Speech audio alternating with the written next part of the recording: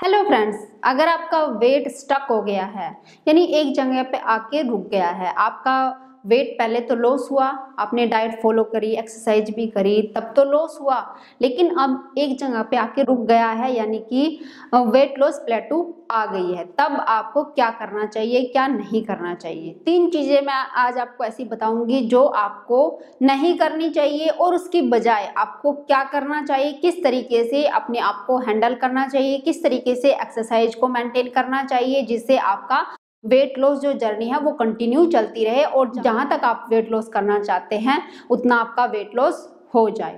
तो आइए शुरू करते हैं। देखिए फ्रेंड्स, आप में से बहुत से लोगों की कमेंट्स आते हैं मेरे पास कि मैडम पहले तो हमारा वेट लॉस हुआ जब हमने एक्सरसाइज शुरू की या डाइट फॉलो कर रहे हैं, लेकिन अब आके रुक गया है, ऐसा क्यों होता है।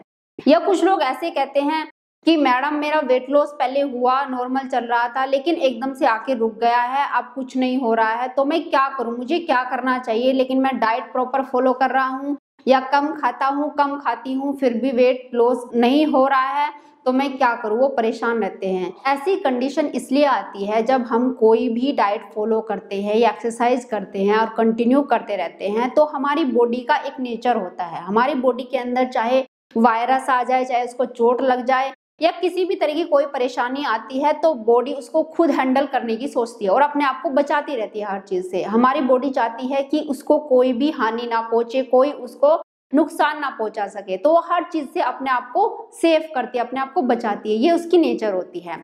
तो जब आप वेट लॉस के दौरान अपनी डाइट फॉलो करते हैं तो तब शुरू में उसको शौक लगता है, अलग सी कोई चीज आप ट्राई करते हो तो उसको शौक लगता है, झटका लगता है। एग्जाम्पल के तौर पे मान लिया आपका कोई शत्रु है, आपसे लड़ने के लिए आता है तलवार से, तो आप आराम से बैठे हो, आपको लड़ना नहीं आता, लेकिन आपको बोला जाता है कि भाई खड़े हो, लड़ो, सीखो लड़ना, तभी तुम अपने आप को बचा पाओगे, नहीं तो ये जो शत्रु है वो तुम्हें मार देगा। तो कुछ लोग तो लड़ने के लिए खड़े नहीं होते, यानी कुछ लोग मोटे लोग सोच लेते कि हमें नहीं पतला होना, नाम से हुआ जाता है, तो उनको तो मोटापा घेर लेता है, ठीक है। लेकिन कुछ लोग लड़ने के लिए खड़े हो जाते, डाइट फॉलो करने लगते, एक्सरसाइज भी करते हैं और वो लड़ना भी उनसे आ जाता है, यानी उनको तलवार चलाना आ जाता है। अब वो खाली तलवार चला रहे हैं, यानी आप जैसे वेट लॉस कर रहे हैं तो आपने कुछ वेट लॉस कर लिया है, लेकिन अब आके वेट लॉस आपका रुक गया क्योंकि आप कंटिन्यू उसी डाइट पे और वही एक्सरसाइज आप कंटिन्यू कर रहे हैं जो आपने शुरुआत करी थी और आगे भी आप उसी को लेकर चल रहे हैं। यानी आपने तलवार चलाना सीखा है,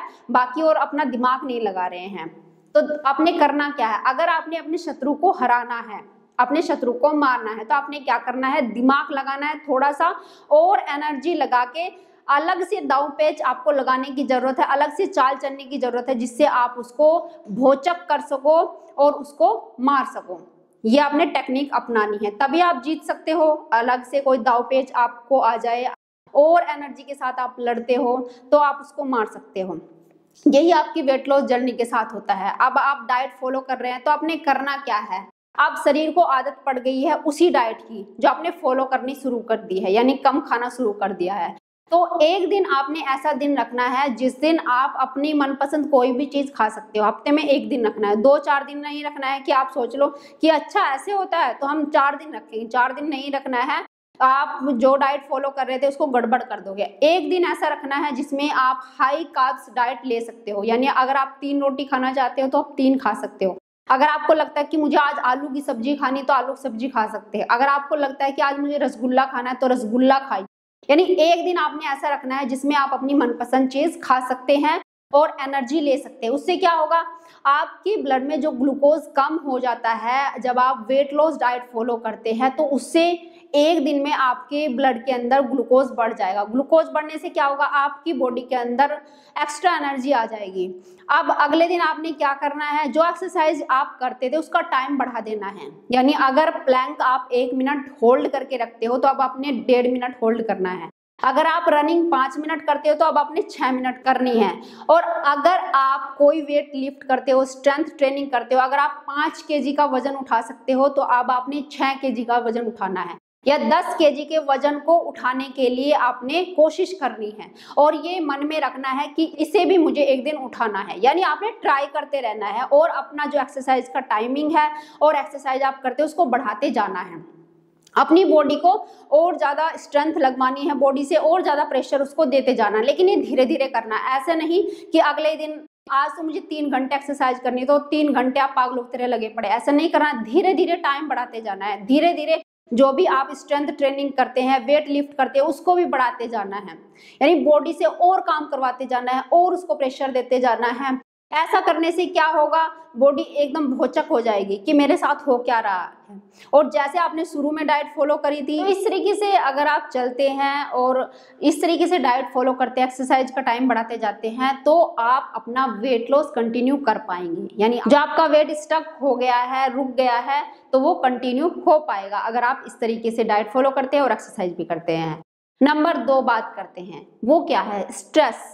देखिए आजकल की जो बिजी लाइफ होती है उसमें सभी लोग स्ट्रेस लेते हैं, सभी की बात है, इसमें एक की बात नहीं है, किसी ना किसी चीज का स्ट्रेस रहता है। कुछ लोगों को ऑफिस का स्ट्रेस, कुछ लोगों को बच्चों का स्ट्रेस, कभी किसी चीज का और कभी किसी चीज का स्ट्रेस होता ही है। तो आपने क्या करना है, देखिए जब भी किसी चीज का स्ट्रेस हो तो उसको मन में ये रखना है कि चिल करो, कभी ना कभी मतलब ये जो प्रॉब्लम है उसका सॉल्यूशन हो ही जाएगा। अब जैसे मान लीजिए हमें बच्चों की तरफ से प्रॉब्लम हो रही है, हमारा बच्चा पढ़ता नहीं है तो हम स्ट्रेस लेने लगते हैं, इसका क्या होगा।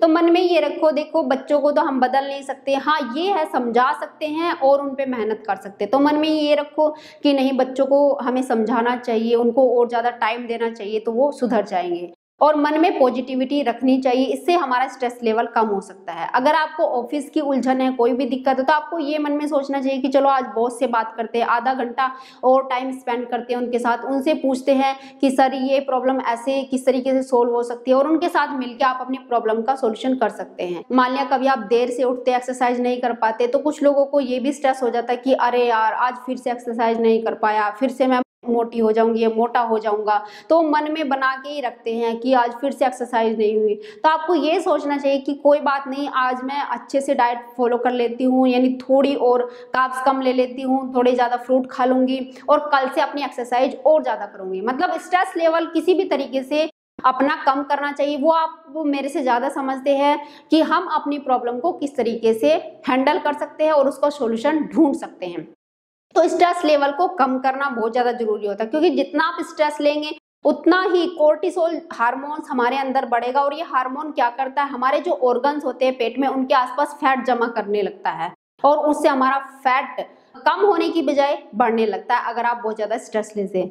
तो स्ट्रेस लेना छोड़ दीजिए, बिल्कुल छोड़ दीजिए, क्योंकि अगर आप स्ट्रेस लेंगे तो चाहे कितनी भी एक्सरसाइज करें, डाइट फॉलो करें, आपका मोटापा नहीं कम होने वाला। तीसरी चीज है नींद पूरी लेना। अगर आप नींद पूरी नहीं लेते या इरेगुलर नींद लेते हैं, आपकी नींद कंटिन्यू नहीं है, तो उसकी वजह से भी आपको मोटापा कम नहीं होगा। अगर आपकी आदत है 12-1 बजे सोना और फिर देर से उठना, तो आप जितनी भी एक्सरसाइज कर लो सब बेकार है। और अगर आपकी ऐसी आदत है, कुछ लोग ये करते हैं कि पहले तो सो जाते हैं, जैसे ही आँख खुलती है रात में तो 1-1 घंटे के लिए फिर मोबाइल देखने लगते हैं। तो अगर ऐसी आदत है तो ये भी बहुत ज़्यादा फर्क डालती है। अगर हम नींद प्रॉपर नहीं लेते हैं तो हमारी वेट लॉस जर्नी में प्रॉब्लम पैदा करती है। तो आपने क्या करना है, आपने एक तो अपनी नींद कंटिन्यू लेनी है, कंटिन्यू लेनी है, जैसे 6 से 7 घंटे की जितनी भी आपने लेनी है, और अपनी नींद का टाइम फिक्स करना है, यानी इस टाइम आपने सो जाना है और इस टाइम आपने उठना है। ये इस तरीके से आप फॉलो करिए तो आपकी वेट लॉस जर्नी है तो उसमें आपकी काफ़ी हेल्प करेगी। दूसरी चीज है, जब हमारी एक्सरसाइज के दौरान, जब भी हम स्ट्रेंथ ट्रेनिंग करते हैं, कोई भी भारी एक्सरसाइज करते हैं, तो उसके दौरान जो हमारे छोटे छोटे टिश्यूज होते हैं उनका वियर एंड टियर होता है, तो उसकी मरम्मत कब होती है, हमारी बॉडी कब उसको रिकवर करती है, जब हम सोते हैं तब। और अगर हम सही तरीके से नहीं सोते हैं, सही तरीके से पूरी नींद नहीं लेते हैं, तो हमारी बॉडी को उसको रिकवर करने का टाइम नहीं मिल पाता, और इस कारण भी हमारी वेट लॉस जर्नी है उसमें दिक्कतें पैदा होती है। तो इसलिए प्रॉपर नींद लेंगे तो ये आपकी वेट लॉस में काफी हेल्प करेगी। तो ये 3 चीजें थी जो कि अगर आप गलत कर रहे हैं तो आपकी वेट लॉस जर्नी रुक सकती है। तो इसको सही तरीके से फॉलो करना बहुत ज्यादा जरूरी है, जैसे मैंने बताया उस तरीके से फॉलो करिए तो आपकी वेट लॉस जर्नी आसान हो जाएगी। तो आज इतना ही। वीडियो अगर आपको पसंद आई होगी तो उसको लाइक शेयर करना मत भूलिएगा। जिन्होंने अब तक सब्सक्राइब नहीं किया सब्सक्राइब कर लो, साथ में बेल आइकन को दबाना भी मत भूलिएगा। तो फिर मिलती हूँ, bye bye and take care.